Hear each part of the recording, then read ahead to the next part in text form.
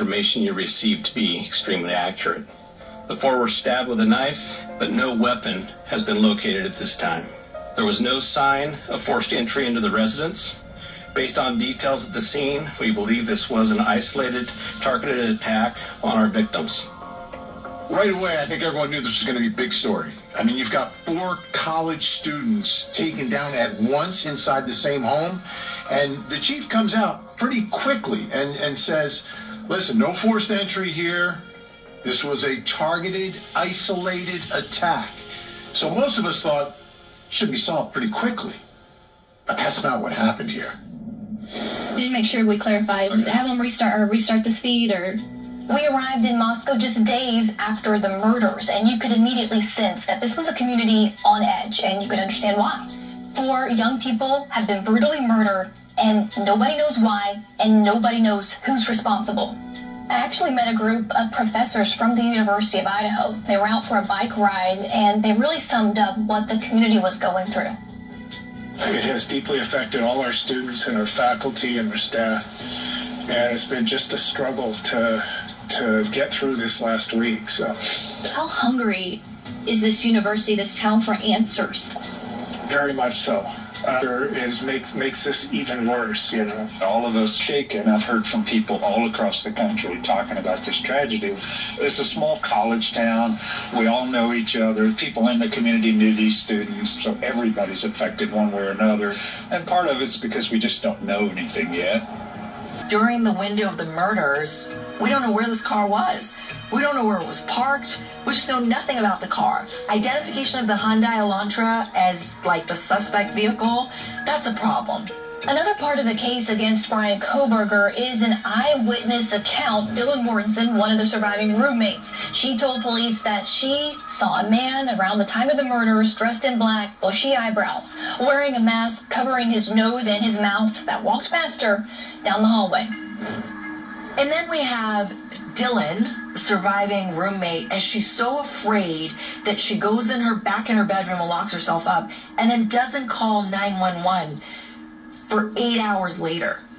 Okay, that is highly unusual. We look to expected behavior, expected response, reasonable response. That is what makes sense to jurors. Jurors are normal people. So you tell them a story, it better make sense, right? Doesn't make sense.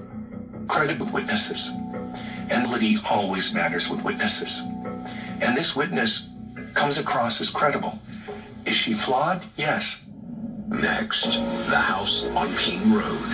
No one of us are here enough. And the type of person capable of committing these murders. Whoever did this, be it Kohberger or someone else, is a sexual domination killer. Plus, Brian Kohberger's defense. If he says, I was in this house before, that's why my DNA is in this house, all of a sudden, you might have a completely different trial. What did Dylan Mortensen actually see that night? She opened her door 3 times. You can imagine every time she opened a door, the house made squeaky noises. That's what the previous tenants have said. How come DM wasn't scared to open her door thrice? That does not make sense.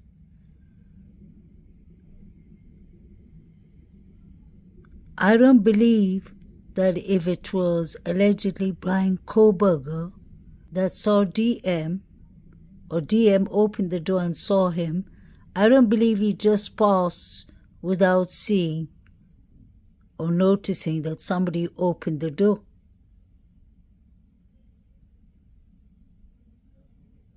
That doesn't make sense at all. That shows DM wasn't afraid of whoever was in the house for her to open the door 3 times. And we've heard that the roommates were texting each other. So what exactly took place during the time of the unlivings?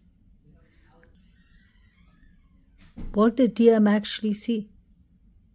Or what did DM actually not see? Because in the beginning of this case, we were told that DM and BF were sleeping in the first floor. 49 days later, everything changed.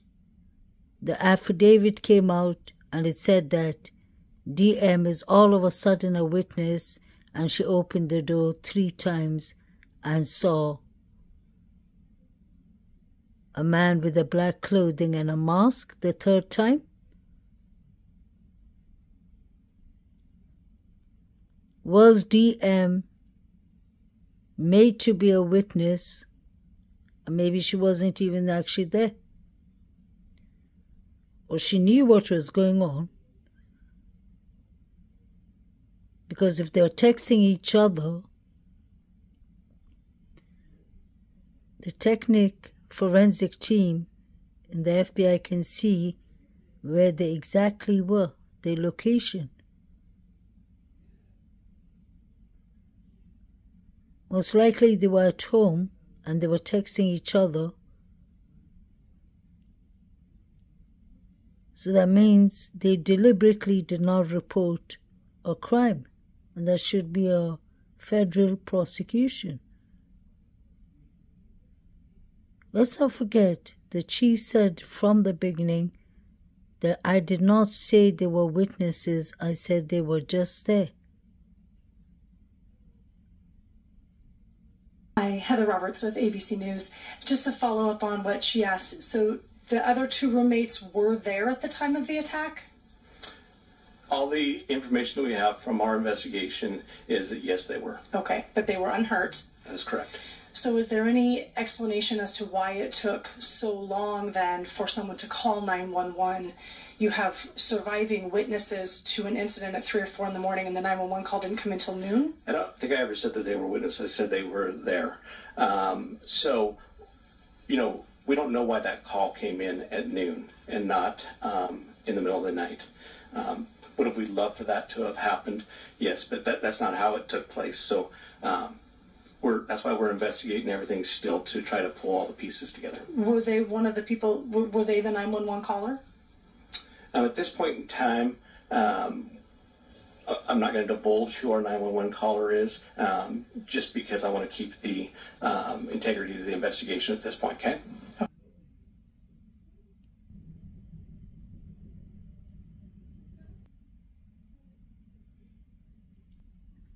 I try my best not to get caught up with how DM feels, how she's allegedly supposed to be feeling, because that is speculations only.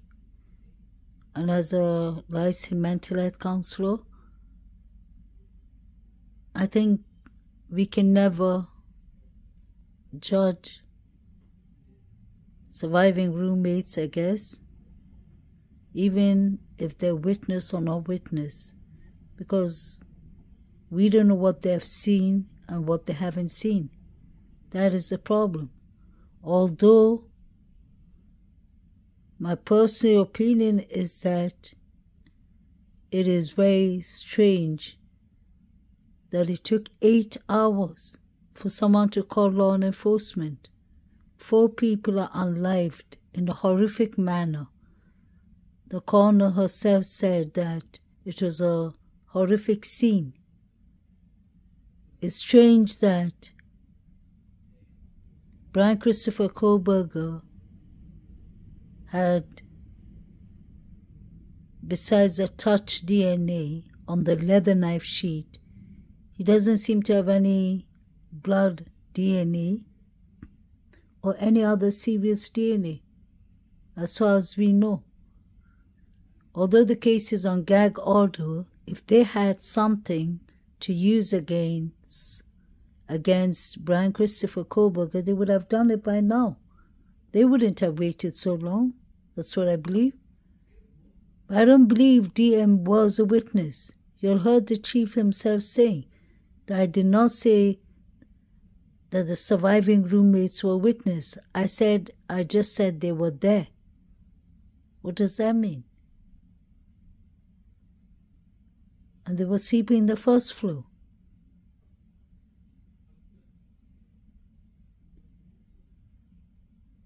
And now she's a witness and she's allegedly sleeping in the second floor. Which one is it?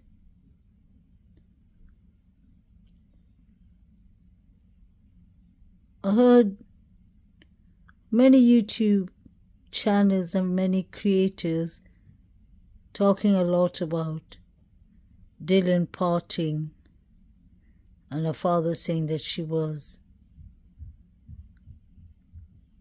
going to survive his guilt. And I try not to indulge with that at all, because as a therapist, I'm professional and mindful enough to know that anything is possible. But when I speak about Dylan,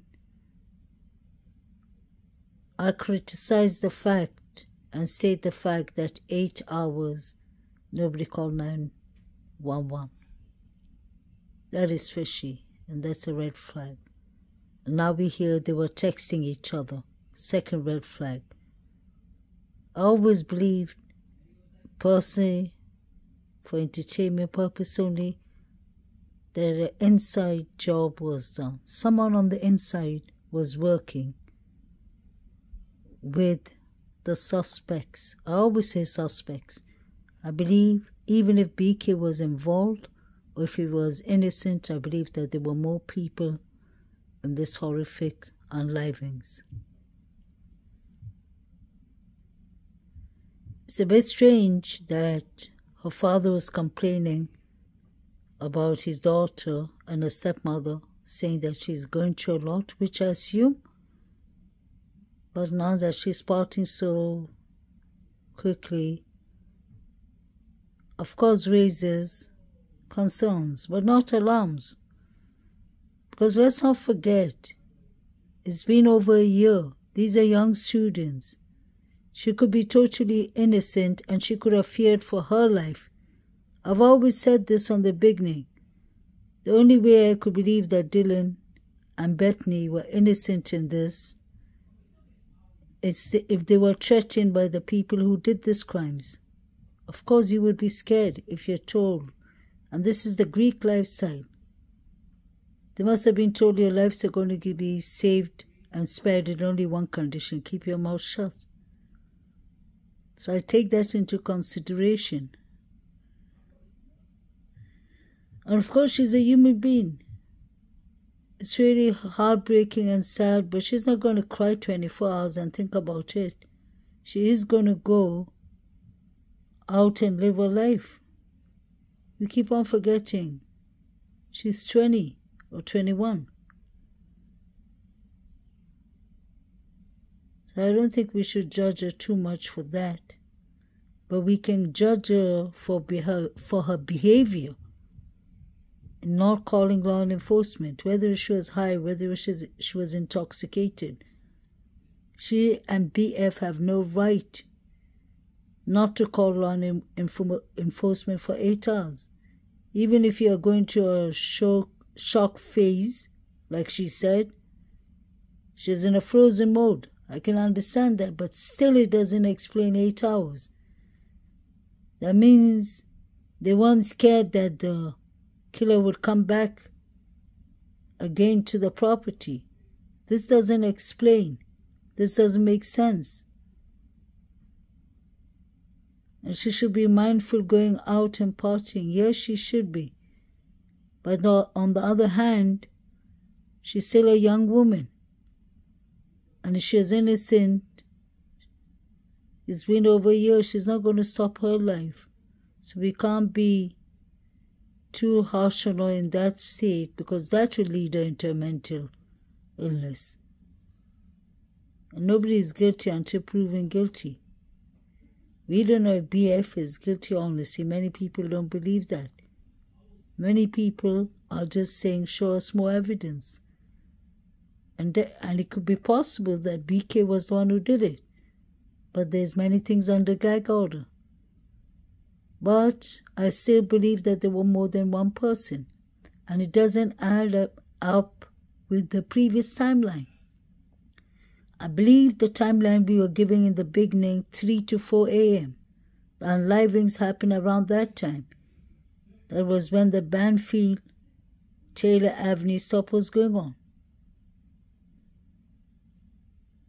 That was when the figures were running.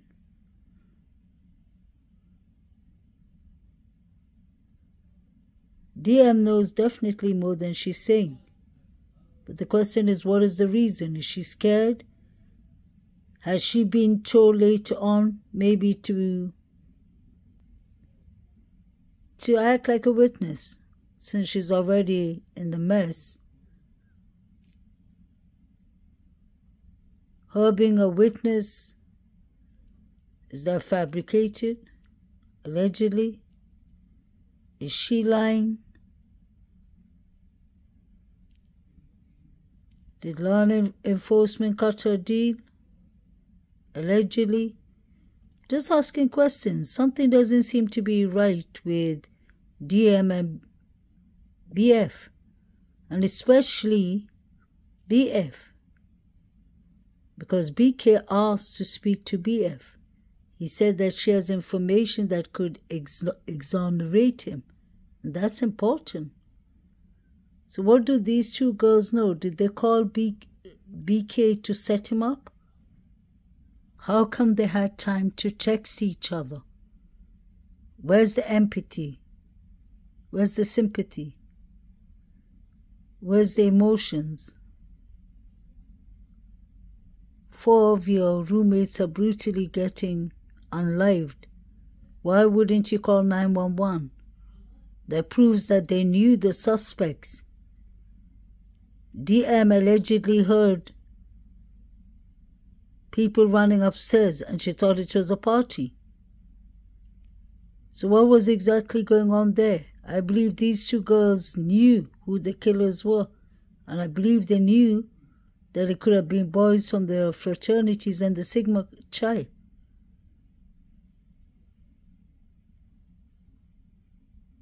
Bethany Funk was at the party, the Sigma Chi party. Nobody saw Eaton and Zana from 9:45 to 1:45 p.m. They weren't caught in any social media pictures. Explain that. What happened at the Sigma Chi? I've heard many rumors and speculations that DM called Kaylee to come back. But we've heard Kaylee's mother honestly saying that Kaylee had her last lessons on Monday. So Kaylee would have had to come back.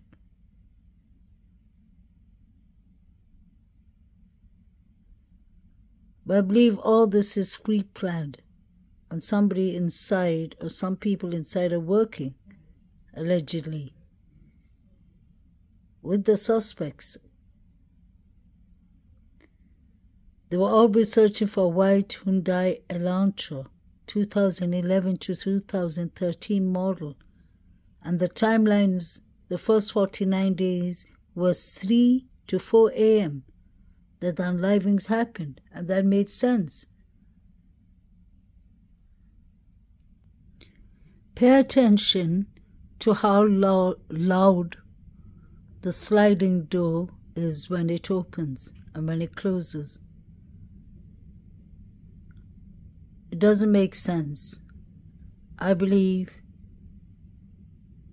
somebody was waiting for Kaylee and Maddie already inside the house, maybe hiding in the first floor. Hey there.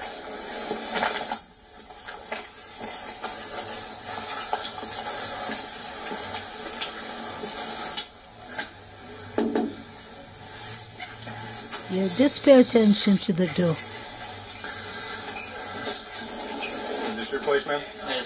Okay, would you mind going and getting somebody who's placed this? Oh, she is? Yeah, she's at the front door. You want to send her up back here? I apologize. We knocked at the front door, no one came. Yep, thanks, man. You can hear the sliding door opening and closing. How are you? It's loud. Good. Is this your place? Yeah. Perfect. You know over here? I assume noise. Noise, yeah. Yeah. Big speaker right there? Yeah. No neighbors start calling in, then we have an issue. Fair. You go Downstairs to the back deck. Interesting. The sliding door is really loud when they open it and when they close it. How are you? Good, how are you? Good. Is this your place? Yeah. Perfect. You know over here? I assume noise. Noise, yeah. Yeah. Big speaker right there? Yeah. Nothing against having a party. Once neighbors start calling in, then we have an issue. Fair. You go to school? Yeah. Okay. What year? Senior. Senior. Okay.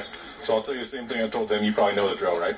Actually, no. Oh, okay. So usually, at least for me, I'll give you a verbal warning. Okay. Once I have neighbors calling in, your music's too loud, you're disturbing the peace. Yeah. Nothing against having parties, nothing against having people over who are overage to drink. But again, once we start disturbing the neighbors, then we've got an issue. Yeah. Noise ticket is up to 300. Yeah, somewhere around 300. Okay, it's a pretty expensive ticket. I don't want to give that to you. That being said, this is your place, so I'm going to hold you responsible.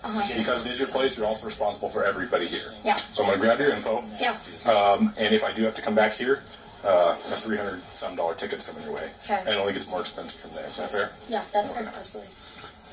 Where does Hunter Johnson fit into this role? He seemed to be there in every police body cam, twice at the house or thrice. He was called before 911. He was the one who called 911. I wonder if he was already inside the house, because we didn't hear how quickly he came there. It sounded like he was there immediately. I know that the signature is just a couple of minutes away, like 2-3 minutes from the girl's house, but he was there faster than that, it seemed like. I wonder if he moved the bodies around. How close was he to Kaylee? How close was he to Maddie and to Xana? And especially to Ethan, because Ethan was one of his best friends. Where was he that night? We didn't see him in the grub truck.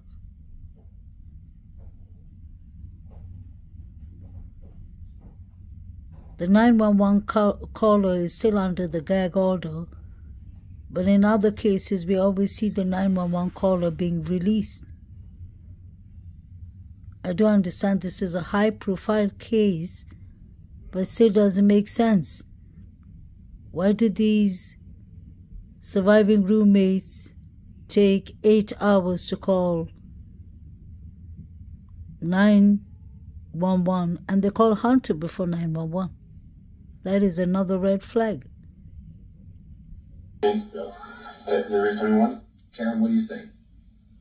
You can clearly hear it.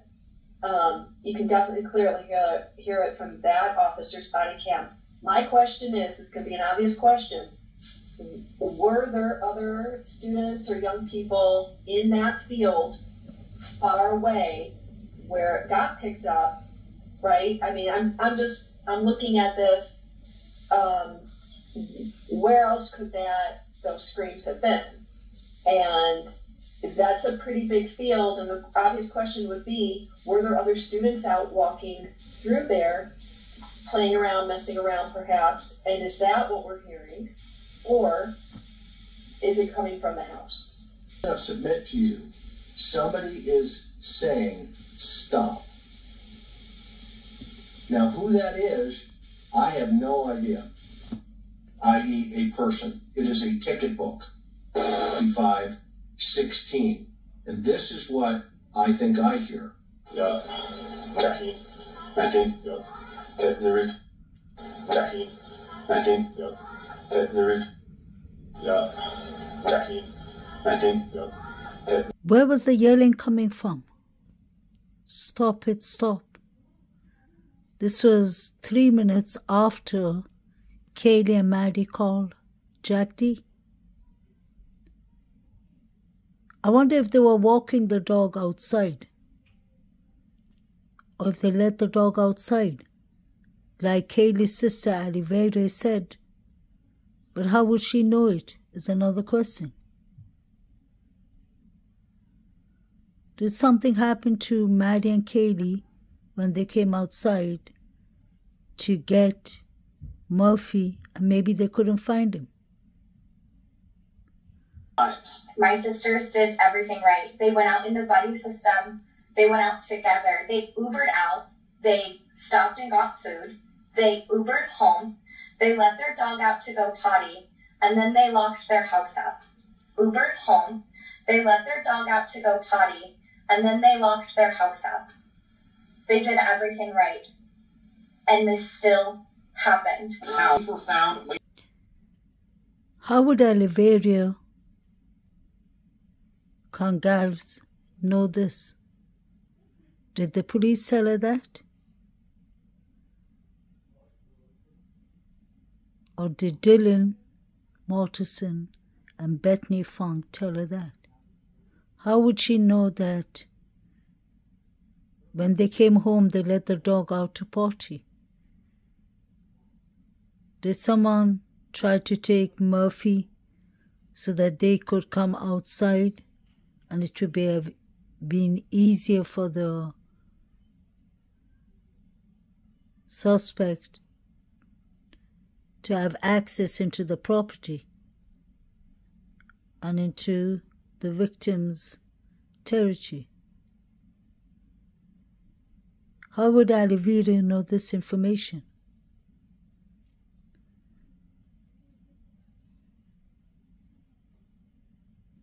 Who took Murphy? Why wasn't Murphy harmed? He wasn't injured. He didn't have any blood. He didn't have any DNA evidence on him. He wasn't touched a bit.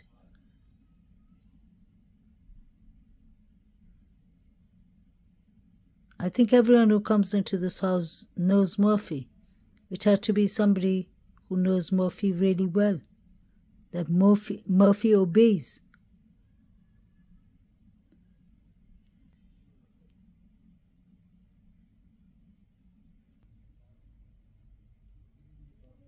I want to find out whose car headlights were shining at 3 a.m. in the morning from Kings Road. This was the car flash from 3 a.m. in the morning. You can see the cars in front of the girl's house. All these areas are important. Taylor Avenue, Kings Road, the figures were running from there to the Sigma Chi. And the Banfield stop, the undercover stop. Justice for the victims. Have a lovely week.